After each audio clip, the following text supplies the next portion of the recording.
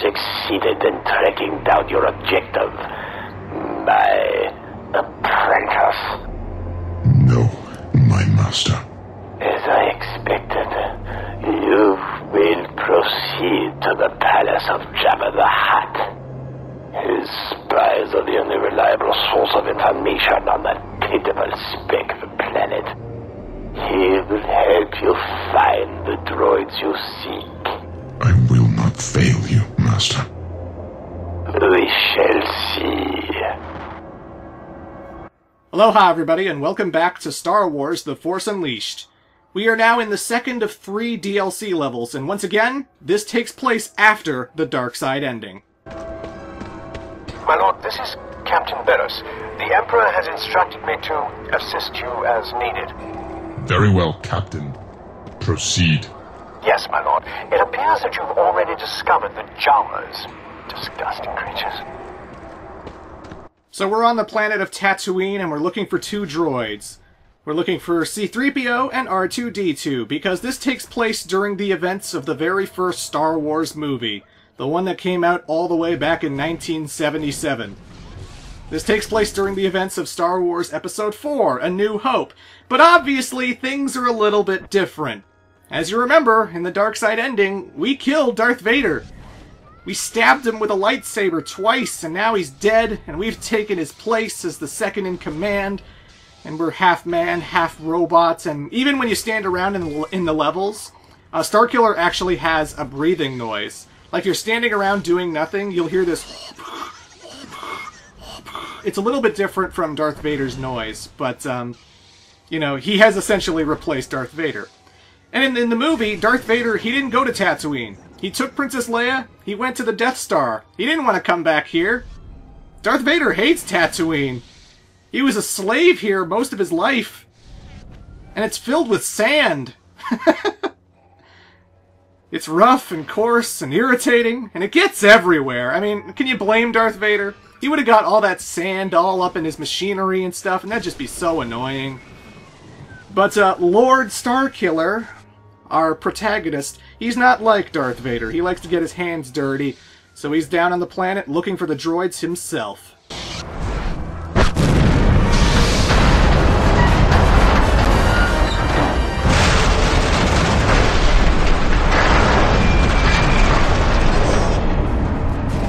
I never liked that sand crawler anyway. Bye-bye, buddy! Enjoy the fall! So even though we're half man, half machine, even though we're now sort of robotic and we have this breathing apparatus and whatnot, Starkiller still plays exactly the same as he did in the regular game. He doesn't have any new moves, he doesn't have any new abilities or anything. He still does the same things. He still runs, he still dashes, he still does force repulses and lightning and whatnot, so the game still plays exactly as you remember it. There's no difference just because he's kind of a robot now. There's no difference in that. When you start these DLC levels off, your stats are already maxed out. You don't need to worry about picking up holocrons or leveling up, because Starkiller's already the best he can possibly be. His force push, strongest it can be. Force repulse, strongest it can be. His mana will recharge and come back when he uses force abilities really fast because it's at the strongest it can be. So you don't need to worry about any of that stuff. Starkiller he's the ultimate Sith. He's super powerful. Anyway, folks, in order to find C-3PO and R2-D2, Starkiller turns to Jabba the Hutt. So now we're coming to Jabba's palace, one of the most iconic locations in Return of the Jedi. And right up front, we have to take out the security robot that just pokes its head out and then you shoot lightning on it. That's really it. It's not that hard. I just face the droid and then I push Y.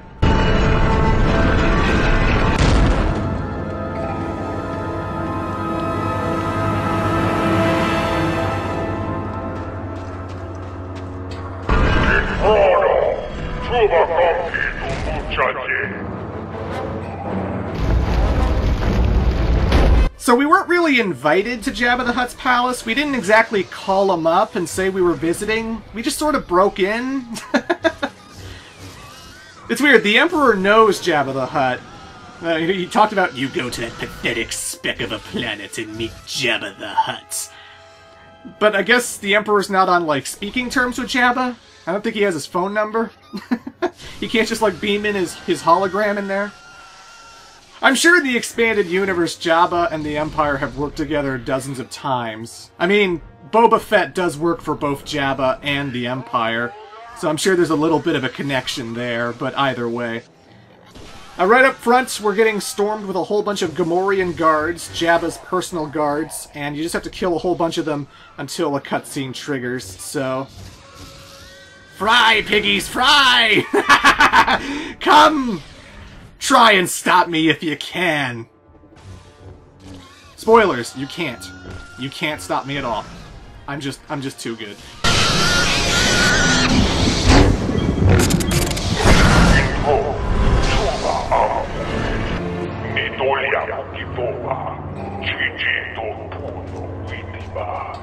And that's that. Now we just head to Jabba's throne room and have a nice little chat.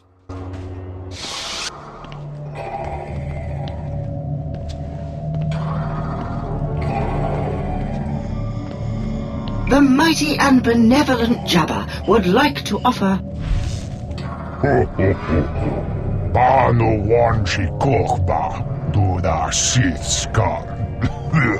The Empire seeks 2 droids, Astromech and Protocol. You will be compensated for any information that your spies can provide. Droid on Tatooine. Makuna Shirakta Lopak. Sir, Garandan has reported seeing 2 such droids in Mos Eisley. Master!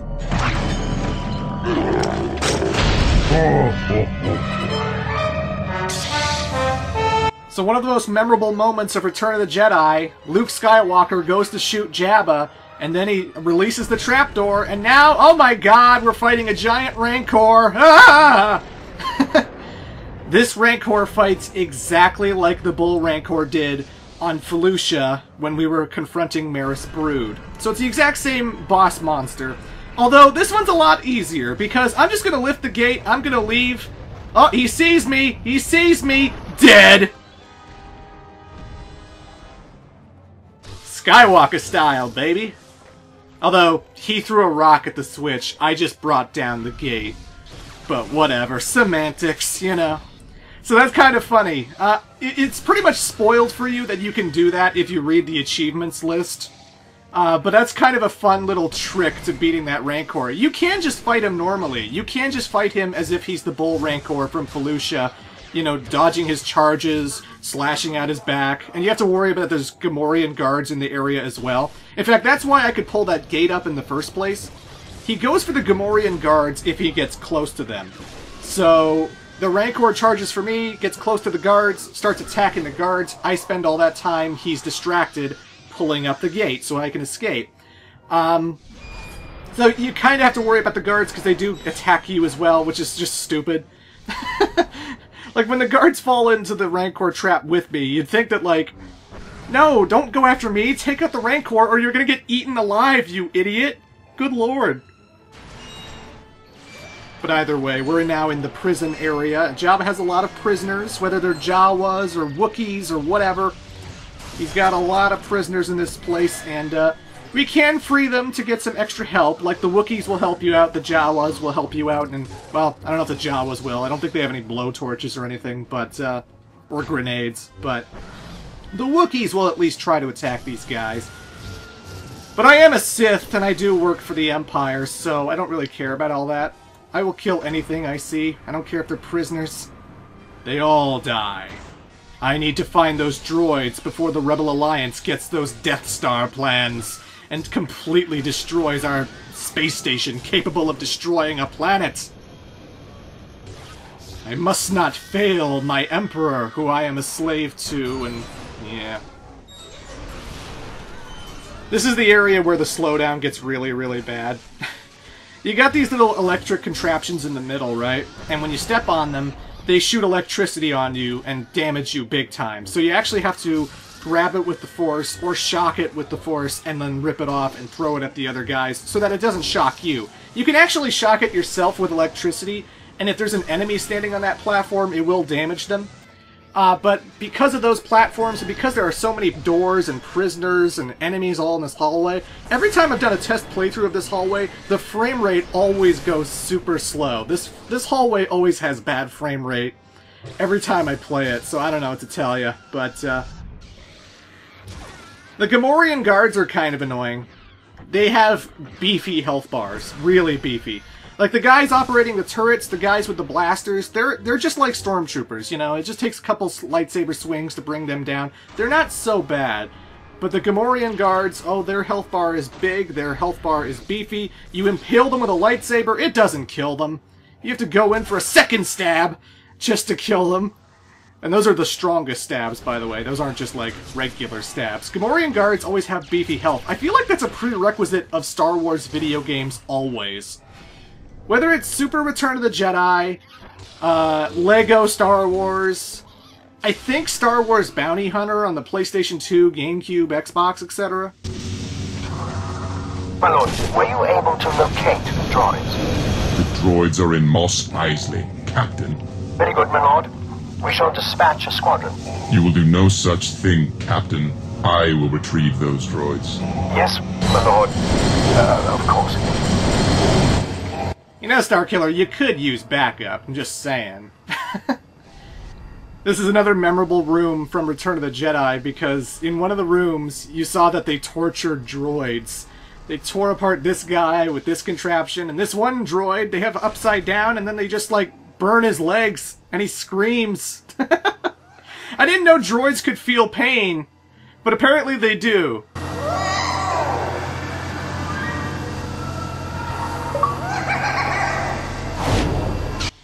And you get an achievement for stamping that guy 3 times with those super hot devices. Apparently it hurts droids. I don't know.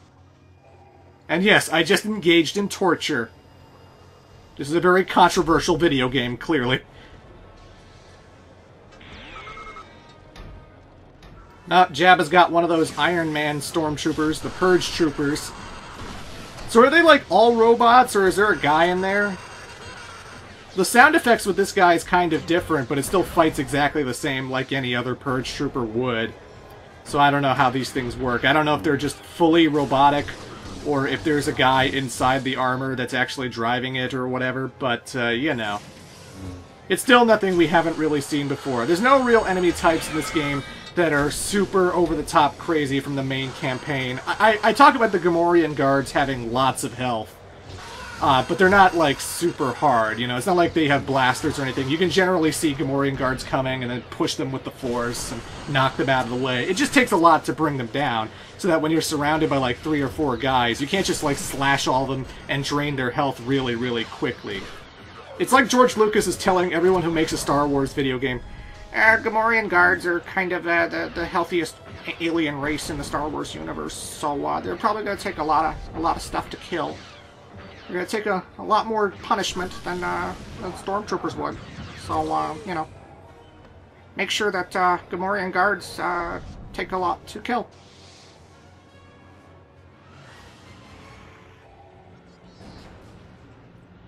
And now we're in the junk area of Jabba's palace. It's filled with Jawas who still love to throw grenades at you, and they're really annoying because of that, because you'll just see this red glowing thing right next to your feet, and then boom! You lose your train of thought and you can't force grip anything, and I hate these guys. They're the bullies. They're the bullies. And, if you look around in this junk area, there's actually a special guest in the room with us. Oh yeah, we're not alone. We're not just surrounded by Jawas. We're also surrounded by... Master? Is it you, Master? It is you! It's Proxy! It's Proxy, somehow on Tatooine, even though he was stabbed by Darth Vader on Corellia, which is a different planet, and I don't know how he got here, but he's here. And you can throw him at Jawas. I'm sorry, Master. I'm afraid my primary circuits are still damaged. I'm in no condition to make an attempt on your life. Also, my legs are busted. Well, sorry about your legs, Proxy. I don't know who cut them off, but nice to see you. I need a way out of this room, Proxy.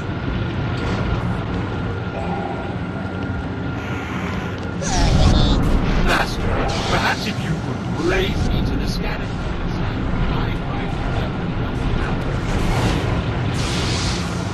So you want to pick up Proxy and you want to drag him to this big giant eyeball.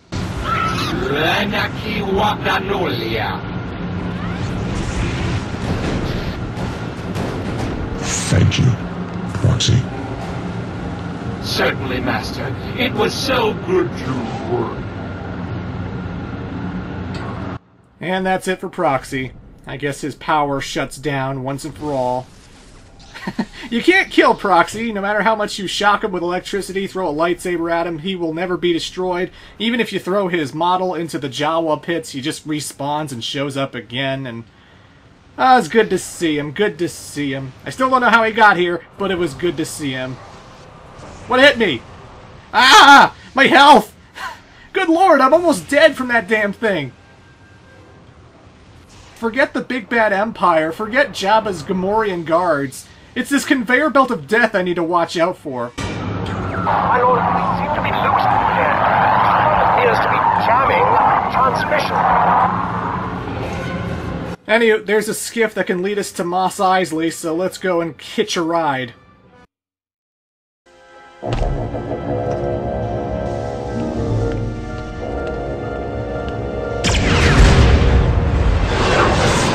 Quite a mess you made of the place. Your head's worth a lot of credits.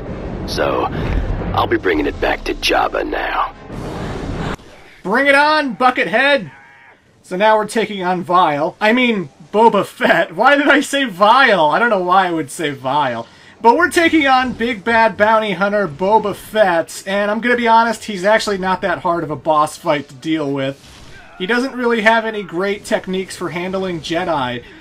He has a jetpack that he's constantly using to fly into the sky until you shock and pump him full of a lot of electricity. Because as soon as Boba Fett gets a taste of electricity, he might short circuit. His jetpack might go haywire and then he might go flying all over the place until eventually he lands on the ground, and it gives you an easy opportunity to downstab him and drain his health really, really quickly. Every now and then a whole bunch of Gamorrean guards are going to pour in and they're going to try and attack you and stuff, but you can still force repulse them no matter what. There's still lots of explosive things in the hangar that you can shock to attack both the guards and Boba Fett as well. And really, he has no defense to that electricity. I just always go up to him when my electricity's full, and then I just shock him, and if his jetpack goes off, cool. If it doesn't, he's still dealing a lot of damage with just electricity, so that I'm pretty much good. Like, Boba Fett, he's not very good against Jedi. I don't know why he thought he could take me on. Apparently in the expanded universe he could take on Jedis, but, not me. You're done, Buckethead.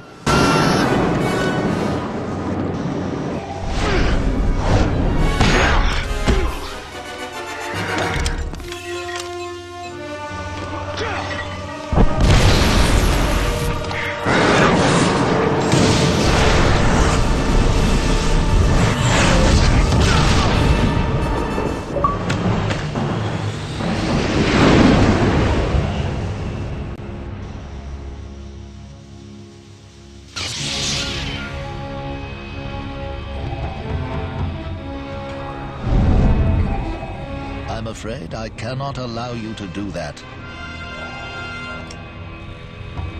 I have waited many years to destroy the real Obi-Wan Kenobi. That's right, folks. So as soon as Starkiller reaches Mos Eisley, he just caught Luke, Han, Chewbacca, R2-D2, and C-3PO taking off in the Millennium Falcon. But before he can get to the droids, he's got to go through Old Man Ben Kenobi, aka Obi-Wan Kenobi. And, he's a little bit tough. He definitely has one of the most extreme force attacks in the game. Like, after a while, Obi-Wan starts doing this gigantic force push spam, where he just shoots a whole bunch of force waves at you at a time, and that can really drain your health when you can't really counter it, because, like, as soon as he knocks you with the one, you're already falling over, and then he just pounds you with a whole bunch of force pushes that just drain your health really, really quickly.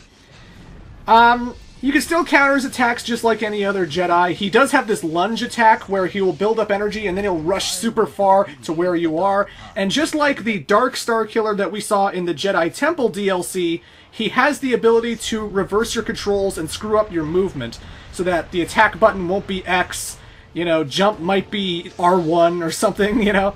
And, like, you'll have to get used to the fact that until it wears off, up is down, left is right, so you gotta be careful. And this place is really dangerous because you got electric panels, a laser that will home in for you and try and cut you if you get close to it. There's fire everywhere.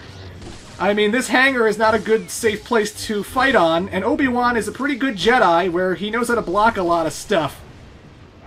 Counterattacks are great. Shooting electricity to him is also great because you always get into some kind of struggle and then you can just, like, push him over. And if you do actually connect electricity to Obi-Wan, he's not going to be doing much. He's just going to be standing there taking it until your electricity wears off. So, he is susceptible to electricity. What enemy in this game isn't?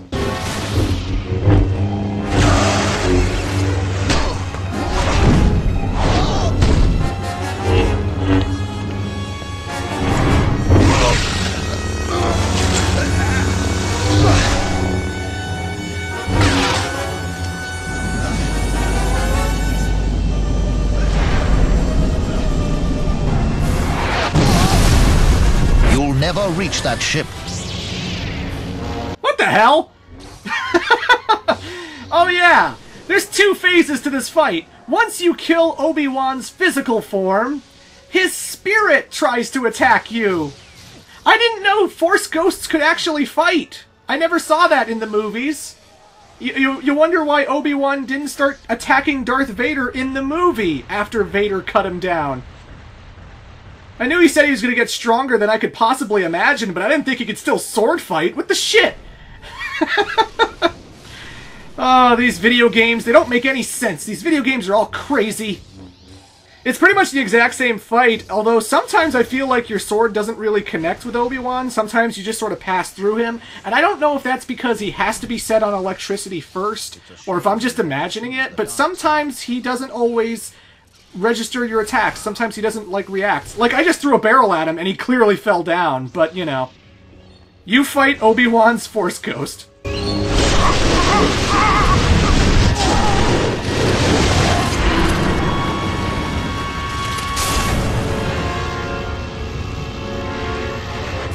Run, Luke, run!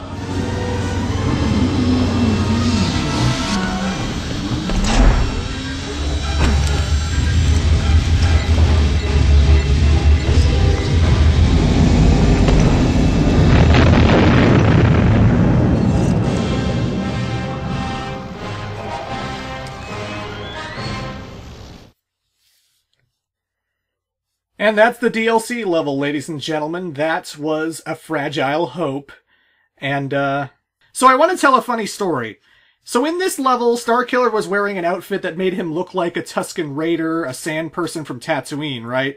And earlier this year, me and my friends actually went to Canada Fan Expo down in Toronto. So me and my friends went out, I dressed up like Scott Pilgrim, and I met a whole bunch of people dressed as Scott Pilgrim, and I actually told some of my Twitter followers that I was going to that event, and it was fantastic. It was a great weekend. I got so many good pictures. I actually played a lot of new video games that still aren't out yet. I've played Cuphead. I played Mario Maker before it came out and stuff, and that was kind of fun. And I met a whole bunch of cosplayers and whatnot. And one of the cosplayers I saw at the convention was actually someone dressed up like Starkiller from this particular level. Starkiller in the Sith armor getup with the sand person, Tusken Raider kind of robes and whatnot. And it was awesome. It was one of the coolest cosplays I saw. And then Starkiller killed my friend. He choked him to death and murdered him in cold blood. And that kind of put a sour note on the whole trip. But, you know, I still had fun. Seeing that cosplay, and the fact that The Force Awakens was coming out in December, like the new movie, I was super pumped for Star Wars because of that, and because I saw that cosplayer, that kind of got me in the mood to do Force Unleashed after I finished Sonic Colors. So I was like, you know what, after Sonic, I'm tackling Star Wars, because that's awesome, it reminds me of Force Unleashed, I want to play Force Unleashed again. And, you know, that's just a story I wanted to share. Anywho, folks, come back next time when we go and tackle the last DLC level, and it will take us to the snowy ice planet of Hoth. See you then.